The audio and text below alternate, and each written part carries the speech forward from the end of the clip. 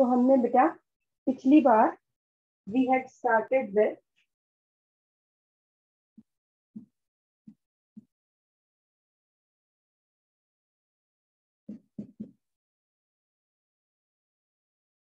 Kingdom protista. Kingdom protista में today we will start with हमने कुछ features, specialised features, you can say diatoms के special feature.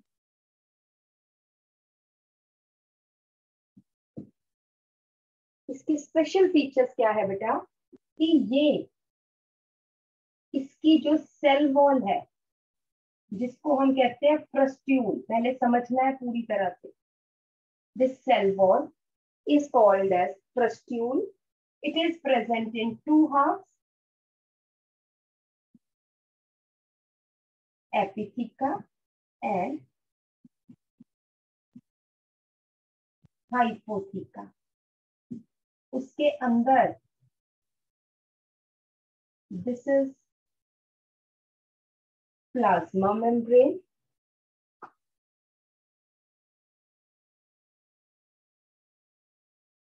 इसके अंदर क्या है, PM मतलब plasma membrane, and here this is diploid nucleus. This is diploid nucleus. पवनजोत, good afternoon. मेरी आवाज आ रही है, मुझे ये बताओ। तो this is structure of diatom. तो जो इसकी सेल वॉल है, सेल वॉल पहली बात मैंने बताया है सिलिशियस है, सेकंड है present in to overlapping halves,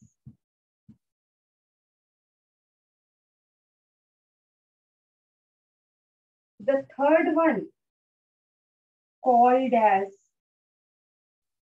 frustule, इसकी सेल वॉल को बोलते हैं फ्रस्ट्यूल,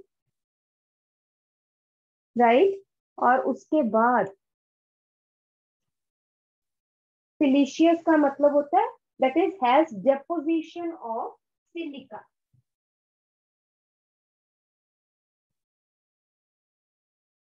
Deposition of silica, that is silicious. ठीक है जी। नेक्स्ट आ जाता है बेटा, क्योंकि सिलिशियस है, हार्ड है, डिकम्पोज नहीं होगी, does not decompose after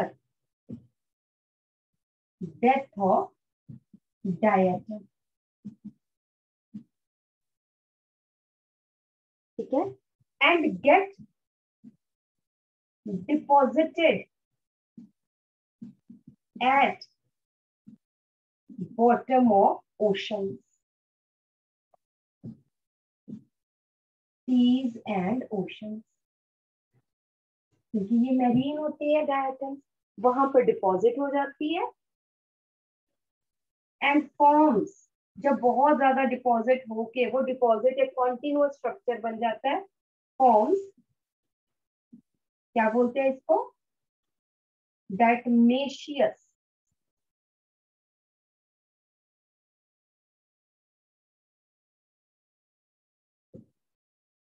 this is called as diatomaceous earth, also called as, इसको इंडियन लैंग्वेज हम हिंदी में कह देते हैं केसरगुल, GURL, right?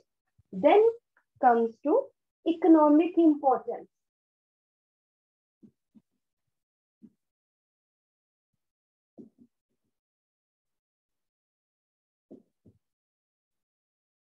Economic importance of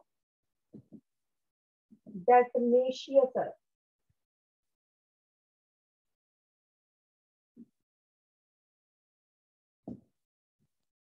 ठीक है, अगर आपको थोड़ा सा याद हो या कभी आपने देखा हो कि लकड़ी पे जब पॉलिश करनी है उससे पहले उसको स्मूथ करते, शाइन करते हैं, रेगमार इस पे करते हैं। देखा है कभी? एक ब्राउन सा पेपर होता है, उससे रगड़ते हैं कि नहीं? Have you ever seen? हाँ, समरीत ने तो देखा है, बाकियों ने नहीं देखा लगता, जोरावर एंड पवनजोत ने नहीं देखा। कभी पूछना, उसको बोलते हैं रेगमार। स्मूथ करते हैं, चमकाते हैं पहले लकड़ी को। इसी तरह से जो ये डायटमेशियस अर्थ होती है ना, इसी तरह सिलिका है ना इसमें, तो ये it access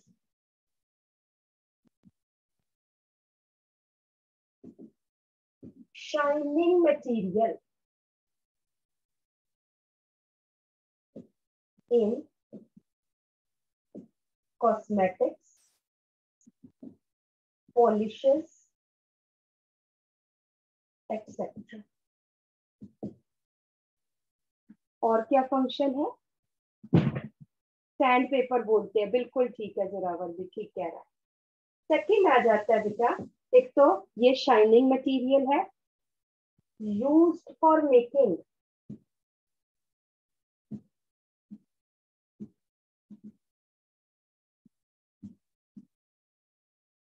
sound proof material.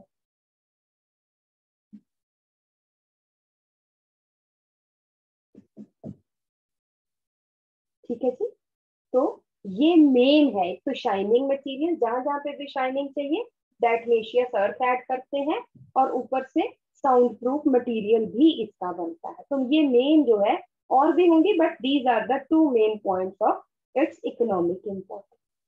ठीक है जी, तो दिस इज सेल्फ। उसके बाद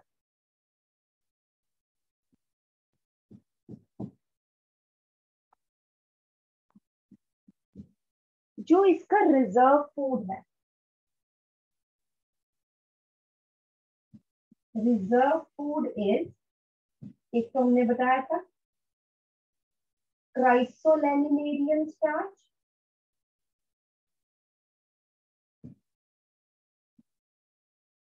एंड ऑयल, ये दोनों है। ठीक है, तो when whales take water, lot of diatoms also goes inside। Whale के अंदर बहुत सारे डायटम्स भी चले जाते हैं। The oils of diatoms gets deposited in blubber of whale।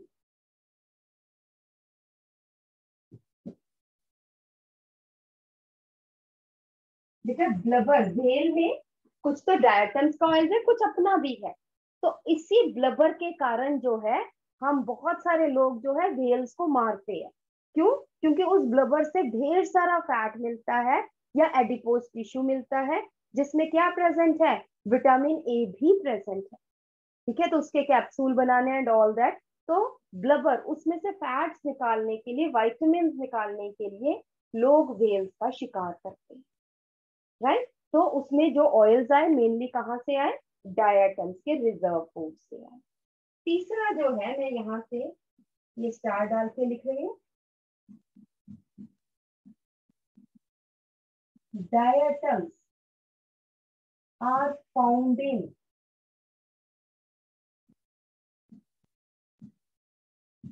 Non polluted waters only.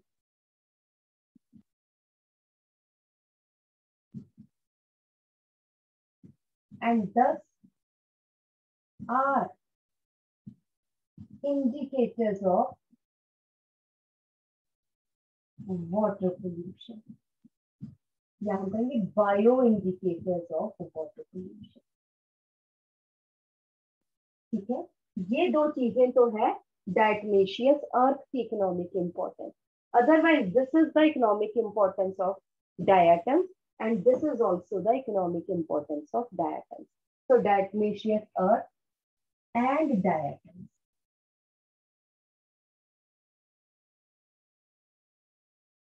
Is it right? उसके बाद मैं आपको सेल डिवीजन भी करवाऊंगी इनकी कि कैसे इनमें सेल डिवाइड करता है. ठीक, पहले आप ये नोट करें.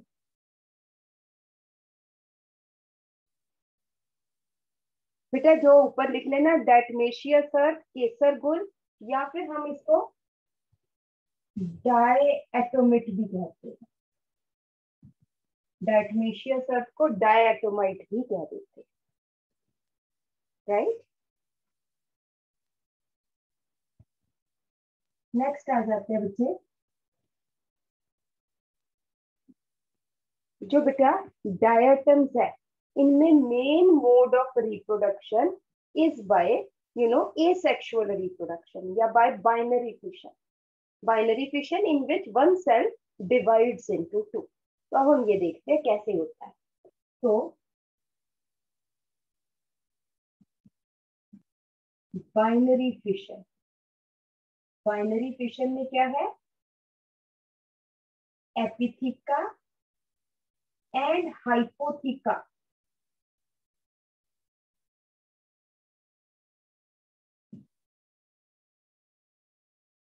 gets separated. अंदर न्यूक्लियस डबल हुआ, साइटोप्लाज्म डबल हुआ, वो तो एक अलग चीज है. ठीक है.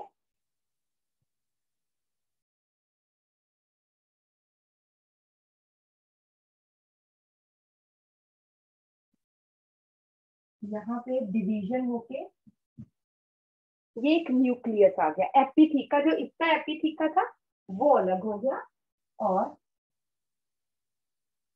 ये देखो ये छोटा हो गया, बट ये है हाइपोथिका. दूसरे का ये अलग हो गया.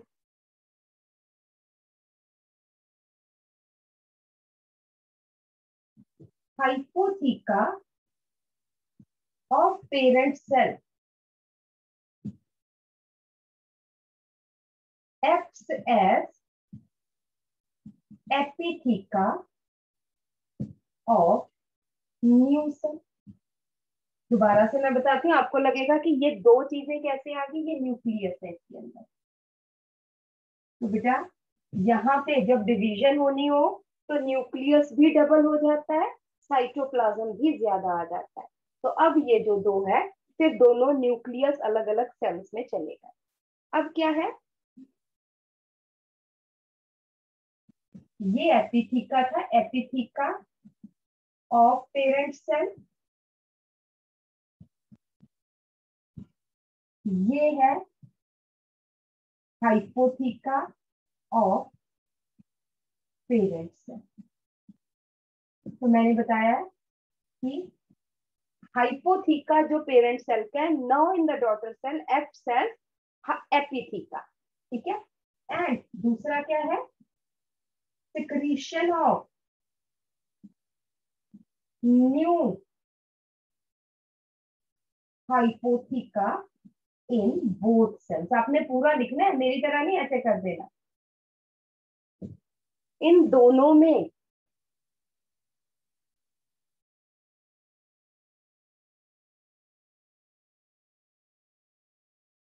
ये देखिए, ये क्या जो डॉटेड बनाया है, दिस इज न्यू हाइपोथिका.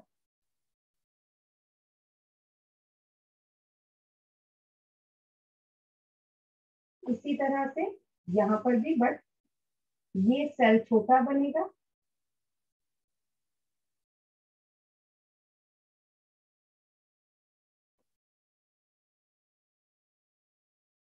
ये प्लाज्मा मेम्ब्रेन और ये nucleus. These are to daughter cells. But यहां पे हमने क्या लिखना है, size of daughter cells decreases after each division as there is no growth of cell size, क्यों नहीं है? ड्यू टू टफ प्रस्ट्यूल, जो सेल वॉल है वो हार्ड है, टफ है, इस कारण ये ग्रो नहीं करता, सेल साइज हर एक का छोटा होता रहेगा। अब इसकी बाइनरी फिशन, लेट अस से बाइनरी फिशन, फिर इसका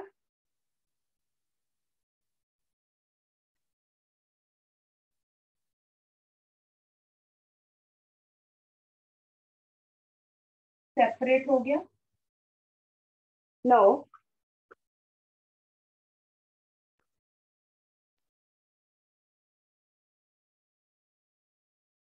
अगेन थोड़ा सा और हम ऊपर को बना लें।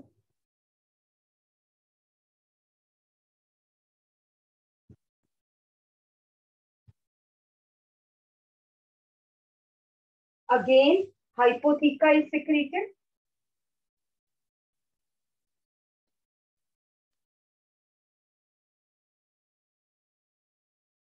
इस तरह से हर डिवीजन के बाद सेल साइज छोटा होता है। ठीक है जी। और बहुत सारे डिविजन्स के बाद, मतलब बाइनरी फिशन होती गई सेल साइज छोटा होता गया, उसके बाद इतना छोटा हो जाएगा कि वो आगे अपनी एक्टिविटीज ही नहीं पूरी कर पाएगा। And then to regain size it shifts to sexual reproduction. ठीक है, पहले आप ये बना लो, फिर मैं सेक्सुअल रिप्रोडक्शन के बारे में बताती हूँ। After few binary fissions,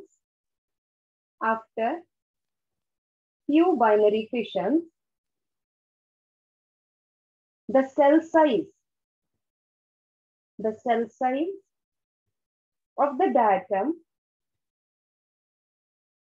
becomes so small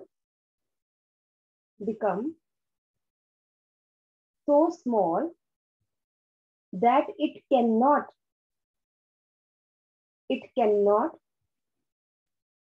metabolize properly.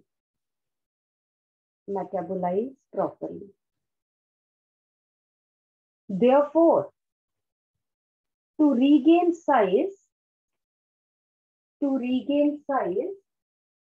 it shifts to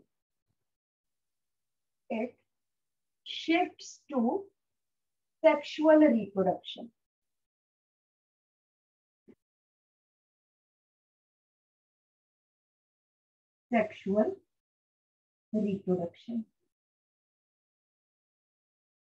ये बस समझना है आपने, डायग्राम बनाना है और बाकी लिखना हमने कुछ नहीं है इसमें। ये डायग्राम है, इसमें मियोसिस हुई, गैमीट्स बने। ठीक है, gametes liberated outside the frustule, cell के बाहर आ गए, syngamy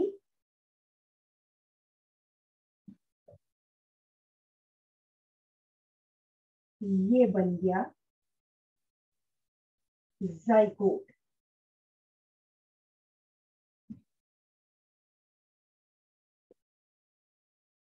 gets covered by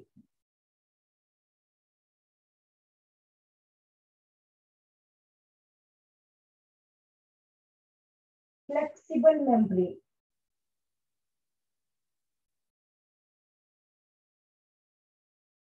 and called as oxospore।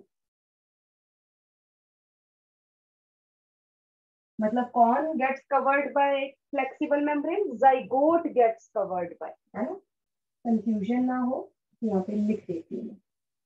Zygote gets covered by flexible membrane and is called as ऑक्सोस्पोर। अभी फ्रस्ट्यूल नहीं आया है, ऑक्सोस्पोर grows in size।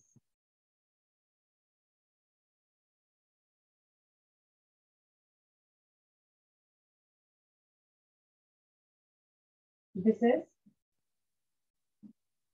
fully grown oxospore. ये बाहर क्या है, इसकी फ्लेक्सिबल मेम्ब्रेन है. जब ये फुली ग्रोन हो जाता है, then dissolution of membrane flexible layer जो भी थी, and secretion of pustule.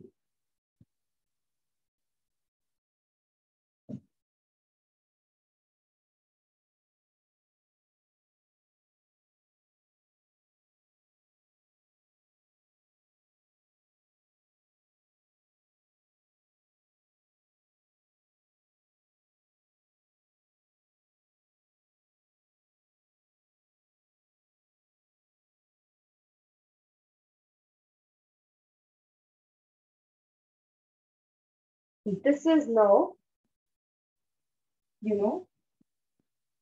full size diatom. So this is sexual reproduction. ठीक है? And example of diatoms अगर हम कहें तो one is पिन्यूलेरिया. ठीक है जी, डायटम की एग्जाम्पल आ जाती है पिन्यूलेरिया. Another is नेविक्यूला.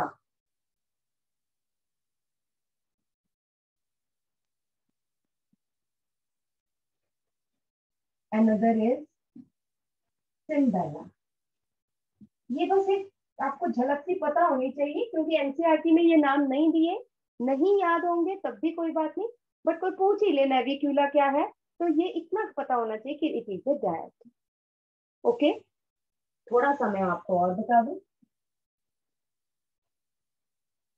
उसके बाद आ जाता है बेटा डेस्मेट्स. ये भी मैंने कहा था क्राइसोफाइट्स है. क्राइसोफाइट्स में दो चीजें आ जाती है, that is डेस्मेट्स and diatoms. Diatoms हम कर चुके हैं. डेस्मेट्स, these are fresh water chrysophytes and these are bioindicators of freshwater pollution. ये भी polluted waters में नहीं मिलेंगे. So these are bioindicators of freshwater pollution. ठीक है, डेस्मेट्स के बारे में हमने इतना ही करना है. This is all. नेक्स्ट हम आ जाते हैं बेटा डाइनोफ्लैजिलेट.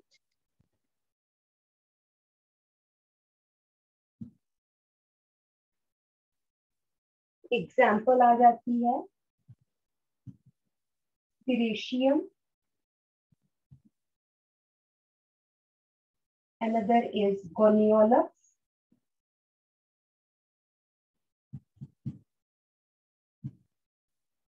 Another is noctiluca.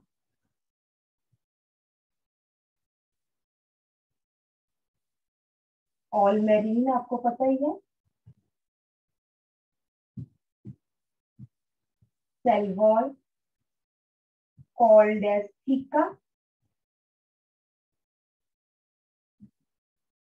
Two flagella presenting two grooves. दो ग्रूव्स होते हैं. ग्रूव्स होते हैं, नालियां सी बनी हुई है ना, डिप्रेशन से है जिसमें ये फ्लैजेला जहां पर प्रेजेंट है. Then tough cellulosic plates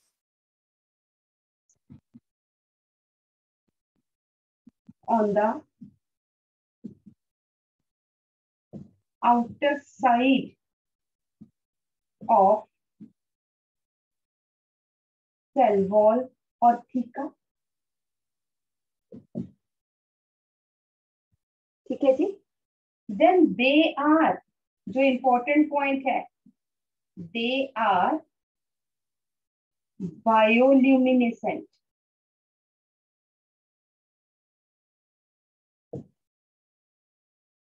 bioluminescent का मतलब है दैट इज दे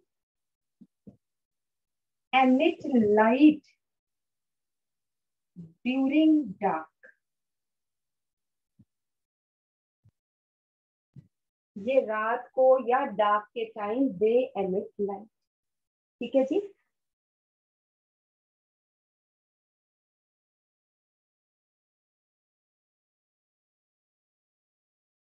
इस तरह से सिरेशियम का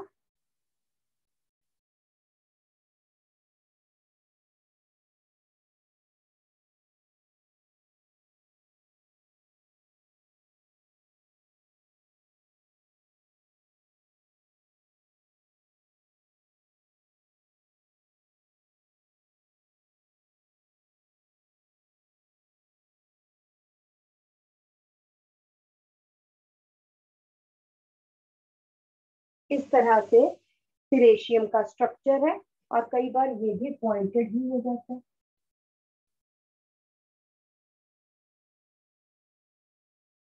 and there are two groups, एक तो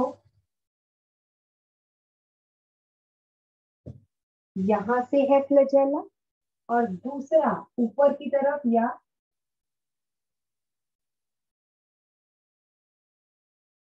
इस तरफ से flagella. This is called as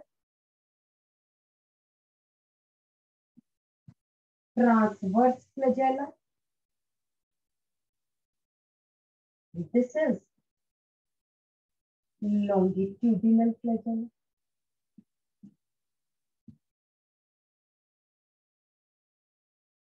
This is serration। ये जो इसकी है, दिस इज थीका। यहाँ पे जो नॉक्टिल्यूका है,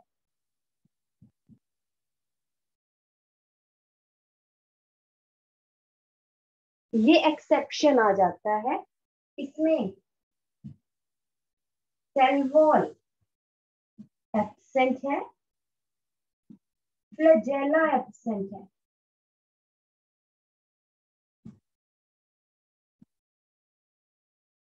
लोकोमोशन बाय सिंगल टेंटिकल, एक टेंटिकल सा है, फ्लैजेला नहीं है, एक टेंटिकल है।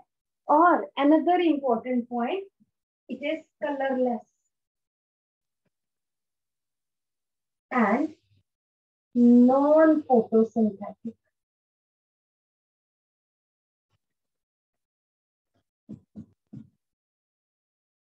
तो इसमें न्यूट्रिशन कौन सी हो जाएगी, that is heterotrophic nutrition.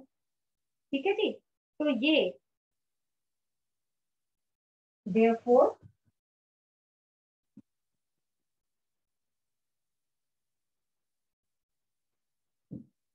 heterotrophic separobic nutrition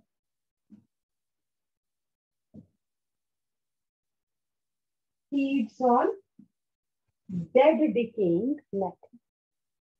Another is, एक और हम बताते हैं, गोनियोलक्स।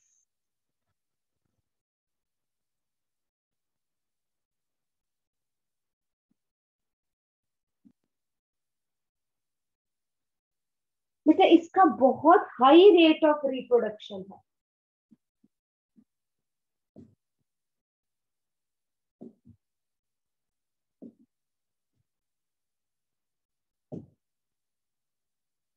Therefore abundant goniolus in oceans या seas। ठीक है। प्रोड्यूस रेड लाइट बायोल्यूमिनेसेंस है ना, ड्यूरिंग नाइट।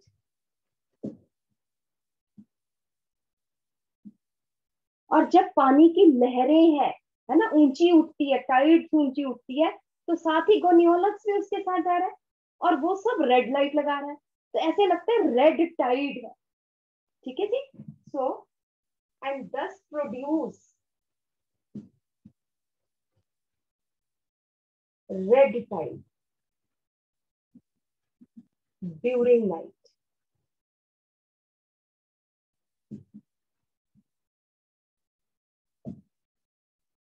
ठीक है जी। Another important point, produce sexy toxin. एक ये टॉक्सिन है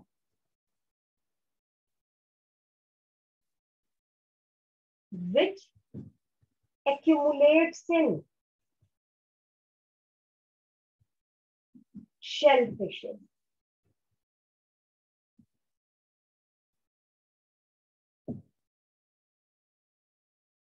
Which feeds on goniolus. जो गोनियोलस पे फीड करती है, उस उनके अंदर ये जमा हो जाता है, डिपॉजिट हो जाता है सेक्सी टॉक्सिन। और वो मैमल्स, और ये सेक्सी टॉक्सिन शेल फिशेस को कुछ नहीं कहता, but those mammals including man when feeds on poison shell fishes then they may gate seriously ill, सिक हो जाते हैं और कई बार उनकी डेथ भी हो जाती है। मैं ये बाद में लिखवाती हूँ, पहले आप इतना नोट करो and I hope it's clear to everybody. चलिए अब आप यहाँ पे लिख लो, the toxin does not harm shellfish. Shellfish एक मुलस्क है, जैसे सीपियां शंख होते हैं ना, ऐसे। The toxin does not harm शेलफिशेस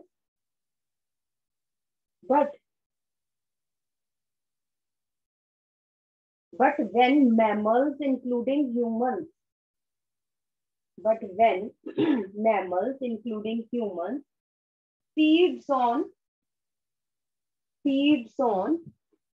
poisoned shellfishes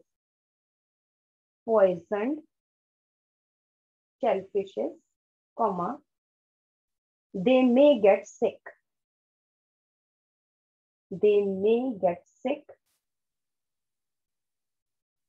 and in some cases they may die also.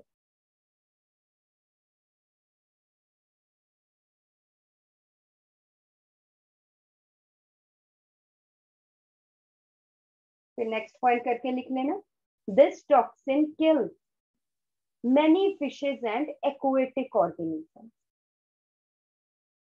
The toxin kills many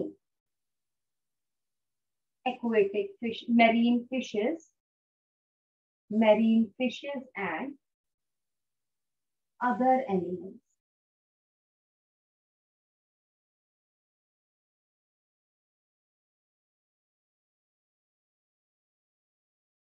next हम आ जाते हैं बेटा युगलीना पर।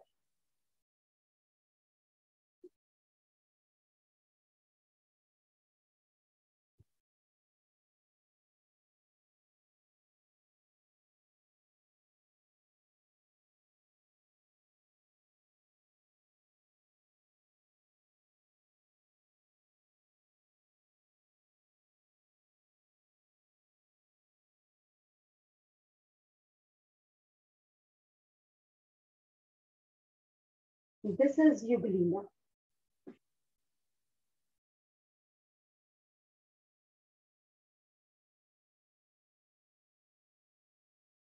This is, ये दो फ्लैजेला अराइज हुए हैं, but only one grows. Then covered by flexible pellicle, proteins की बनी हुई है ये।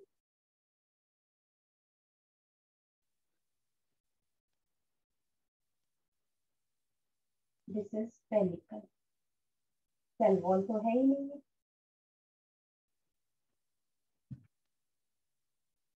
यहाँ पे एक फोटो रिसेप्टर है, दिस इज पैराफ्लैजेलर बॉडी, जो लाइट रिसीव करता है।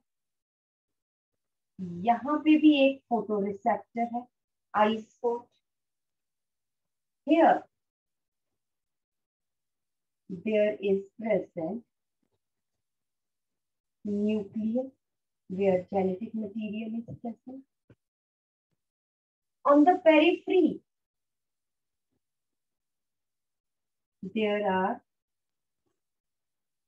plate-like structure या disc-like structures called as chloroplasts. These are chloroplasts having chlorophyll A and B. Here, क्योंकि यूग्लिना कहाँ पे रहती है? फ्रेश वाटर में. Therefore, it has contractile vacuole. बाहर क्या है? ये वाटर ड्रॉपलेट्स है.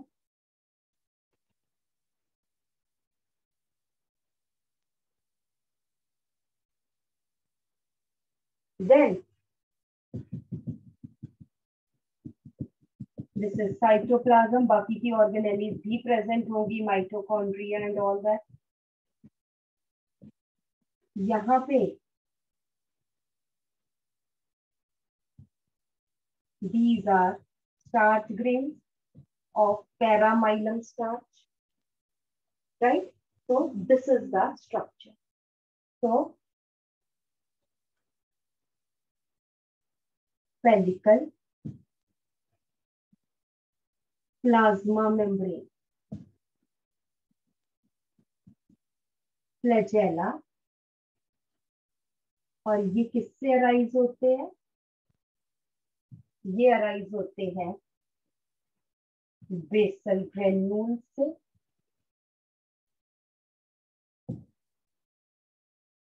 This structure is called as cytopharynx. This one is paraflagellar body.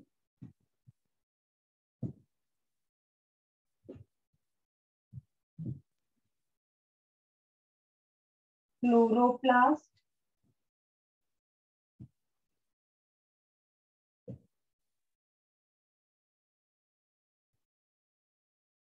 paramylum starch, contractile vacuole. This is the structure of euglena. और इसकी सरफेस पे contractile filaments भी होते हैं. ऑन द सरफेस, ये तो हमने अंदर का दिखा दिया, ये इसके सरफेस पे है. These are called as myonins, right? पहले ये बनाओ, फिर हम आगे करते हैं.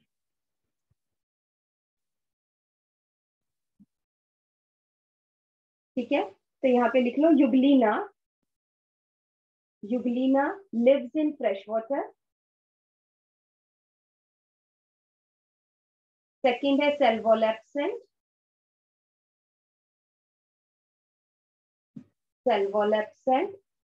बाकी तो हमने जनरल फीचर्स में लिखवाए थे. इसमें जो मेन मैंने आपको बताना है, that is dual mode of locomotion.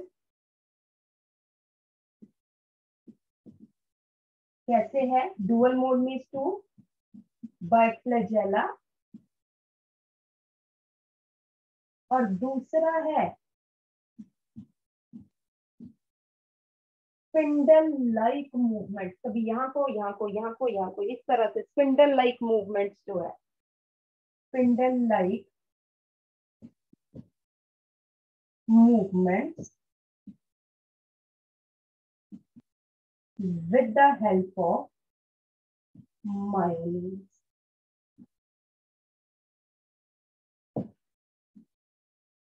Another is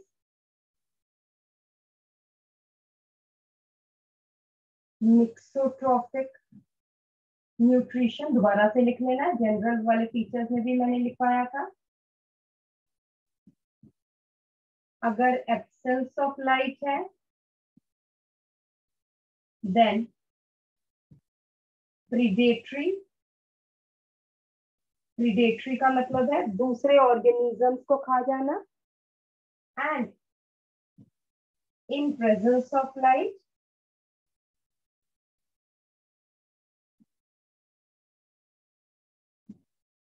photosynthetic.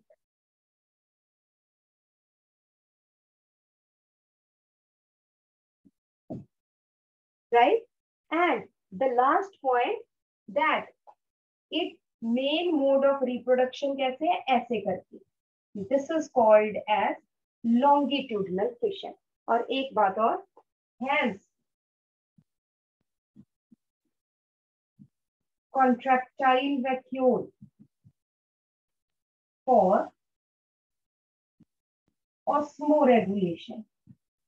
Osmoregulation का क्या मतलब होता है? Maintaining salt and water.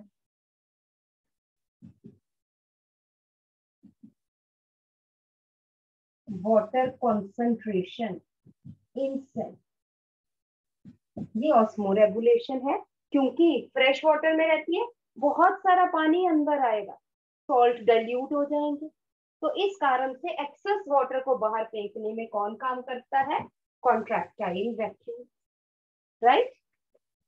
And reproduction by, ये याद रखना, longitudinal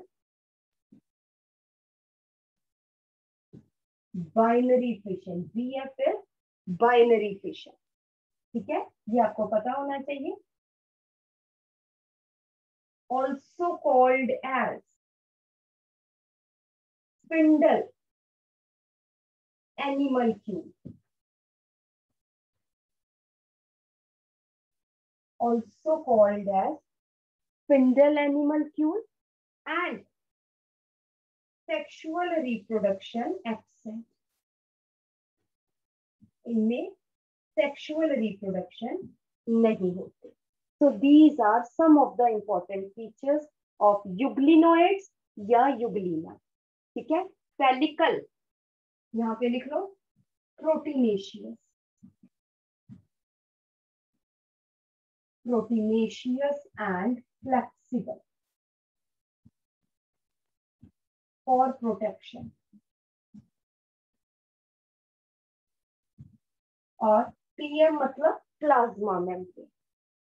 Is it okay, everybody? ठीक है जी. So this is about euglenoids. और ये पैराफ्लैजेलर बॉडी जो है, यहीं पे ही it is photoreceptor and prevents euglena from excess light.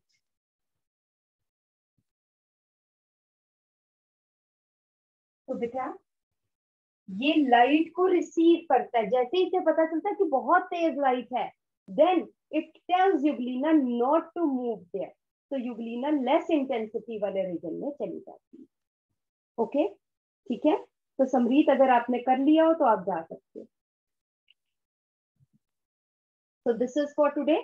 कल हम जो है प्रोटिस्टा खत्म कर देंगे. टाइम मुझे बता दो, मैंने 1.5 घंटा क्लास लेनी है. Either it is 1 or 2:30. I think 1 is okay for Samreet and Pavanjot. Zoravar, you tell me. Thank you.